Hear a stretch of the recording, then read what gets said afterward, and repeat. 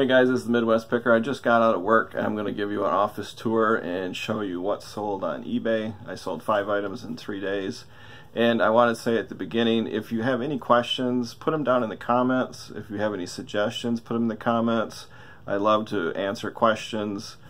Give it a thumbs up if you like it. But yeah, use that comment section. Any suggestions on how to improve my photo booth, how to organize, anything like that. First item, I need a cheat sheet because I'm old. I'm sorry about the lighting, it's a little subdued right here in this spot. Heineken beer glass. I'll put a picture up. I paid $3 for this and it sold for $15.95.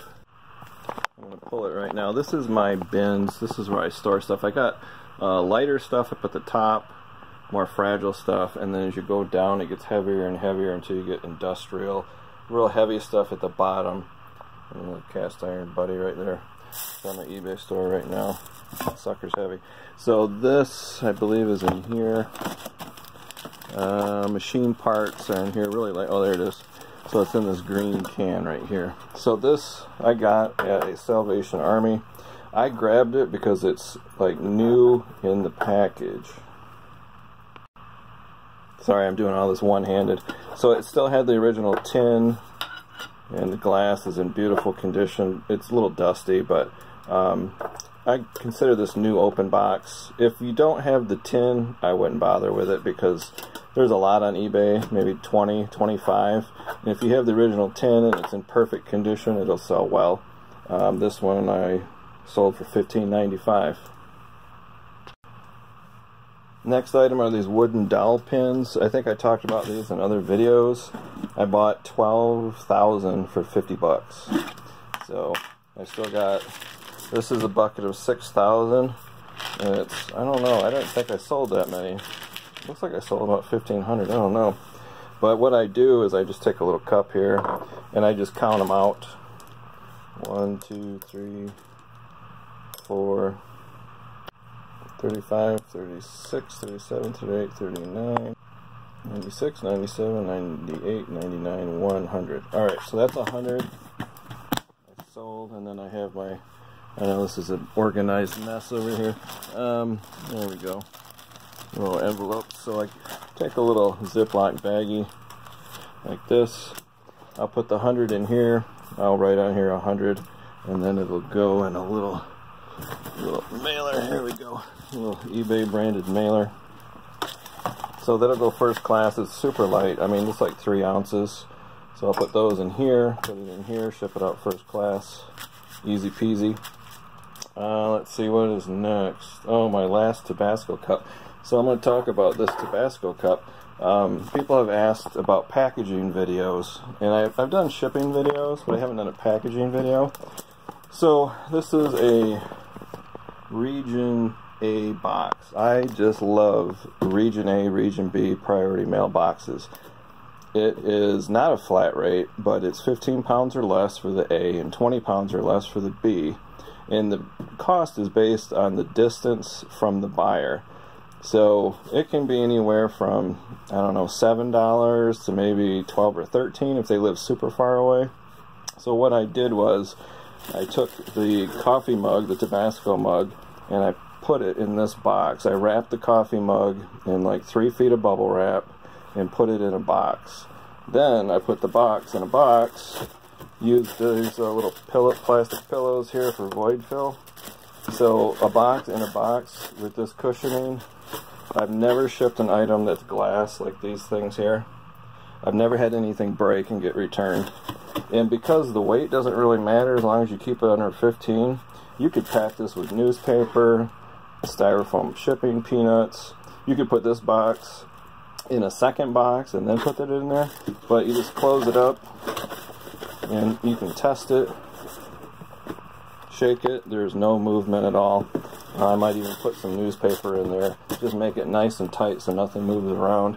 This thing will not break. So that's just one way of shipping glass.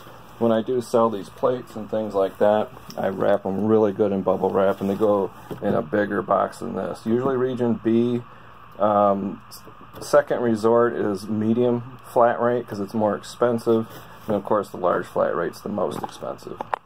Next thing that sold is Sega Game Gear. I sold, let's see, I sold a lot of 4 of these games, Sega Game Gear cartridges that have already been shipped and mailed out. I'll put a picture probably up here. I paid $2, I think, for all 4 of them and sold them for $10. I took a best offer. I had them listed for $12.95. Somebody offered me $10. I said, heck yeah, not a huge profit. I was a little worried I was going to get stuck with them for a long time, but I bought them at the estate sale in Indiana. That's a previous video.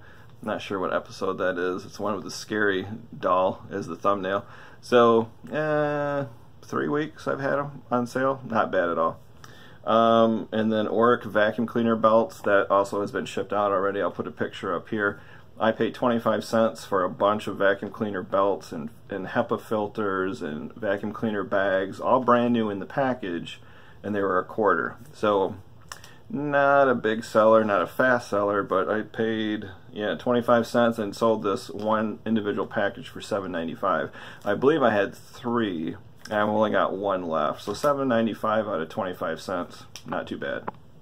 So this is just a quick tour of the eBay office. I'm not going to show you everything because it's also a storage room and it's kind of a mess, but these are the totes I was telling you about. I think they're called totes, but they're just open containers. They're stackable. The heavy stuff, of course, on the bottom. And stuff is in boxes. There's some of my cassettes I haven't listed yet. I have a death pile and I'm trying to get rid of. All of these items are listed. Got these nice little drawers. This has to be listed too. Oh, see that? So I put stuff in there. These drawers are very handy. And then I have drawers up here. This just keeps it organized. Keeps it free from dust. Got that guy here. So this is my photo booth, and I know it's kind of funny, but basically it's just a piece of styrofoam board I got from an office supply store, and I scored the back and folded it, and I just stick it in there. So you just put your item right there, take a picture, make sure you get all the sides, take a picture, take a picture, take a picture of the bottom, of the top, and you're done. And it's super easy. I use this nice camera here. It's a DSLR. It's not real expensive, but it does the job. It takes nice macro pictures. Sometimes I use my phone. So that's my photo booth. Nothing fancy. Of course, you can go much fancier than that, but if you're just starting out and you're new and you don't want to spend a ton of money, you got some LED spotlights with paper as a diffuser, and you're good to go. Takes care of the shadows. So there's my artwork, and I love that one. The wife did this one.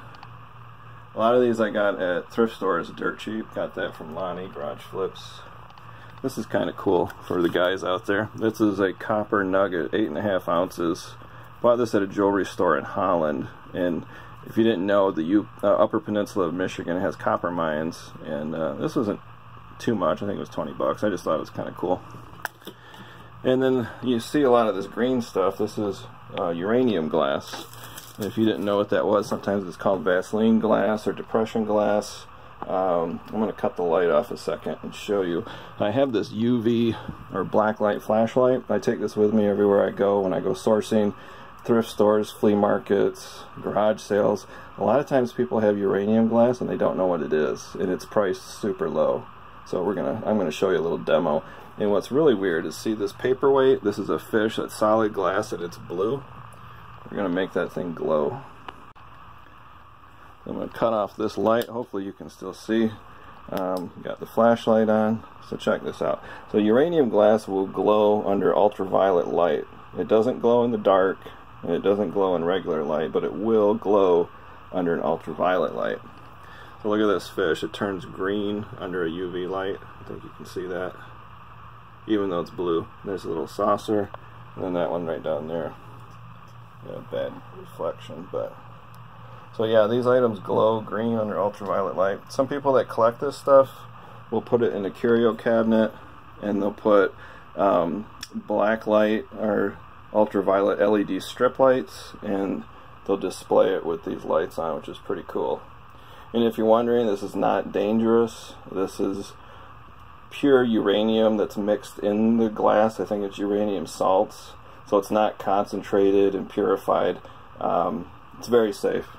You can look it up on Wiki or Google it, but it's just pretty cool stuff. Got this guy in the Bahamas. It's a little wood carving. Went on a Disney cruise and bought that guy.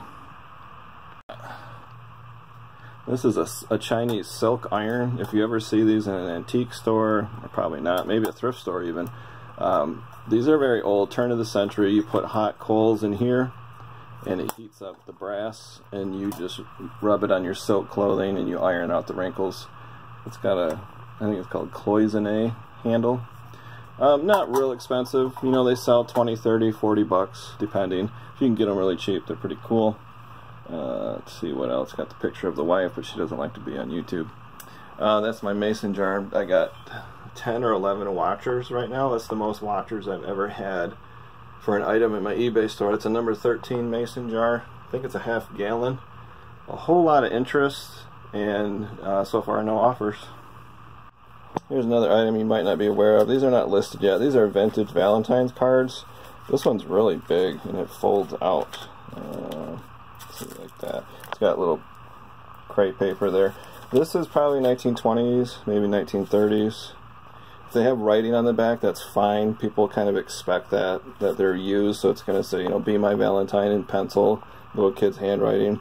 They're not going to be dated. It's just going to say, you know, "Made in the USA." When's the last time you bought a Valentine that said "Made in the USA"? But that's really old. They're really cool. I'm probably going to list these in October, and they're going to start selling. There's this cute little one. I don't even know if that's a Valentine. This one's got lace on it. Not sure if I got that in the shot yet. Cute little thing. There's this one. So if you see these anywhere, you might see them in a flea market. I doubt you'll find these in a thrift store, but they for sure in the estate sale. People would collect these, and then, you know, the surviving family, if it's someone who passed away, they don't know what they are, what they're worth, and they sell cheap. This is I can't say it. So anyway, this is depicts an animal and a human activity or clothing. There's a word and I can't pronounce it because I'm tired. I just got home from work. But these go for good money. This one is pretty fancy with the lace on it, which usually doesn't survive very long. This one is another one that's kind of a human form of a scarecrow. This one's another one with a dog wearing human clothes. So for some reason, those are more collectible than anything. This is a die cut. These are very old. This is pre-Santa Claus. So if you didn't know, look up the history of Santa Claus. As far as Coca-Cola using Santa as an advertising tool, they kind of invented the jolly Santa with the big belly and the ho ho ho and all that. Before Coca-Cola did that, this is what Santa looked like. It's kind of like an angry looking elf, not something that made kids, you know, cheerful. But that's just a die cut, and I'll list that real soon because September is coming up soon, and that's when you pretty much have to list anything for Christmas. Alright, that's the office tour. That's what I sold, the 5 items, and some items that I haven't sold yet that I got to put up in eBay, and a little office tour for you. So this is the Midwest Picker. If you like the video, give it a thumbs up, comment down below. Thanks for watching.